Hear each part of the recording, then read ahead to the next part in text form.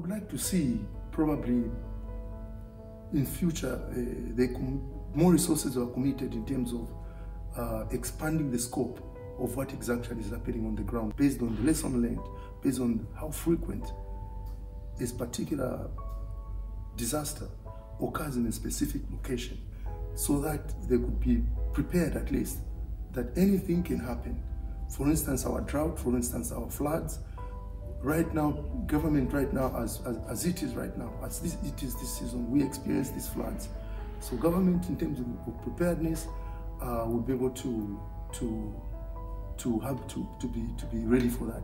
The trainings that we have attended so far, in terms of our workshops, in terms of conferences, they have really been very beneficial to me, both personally and professionally.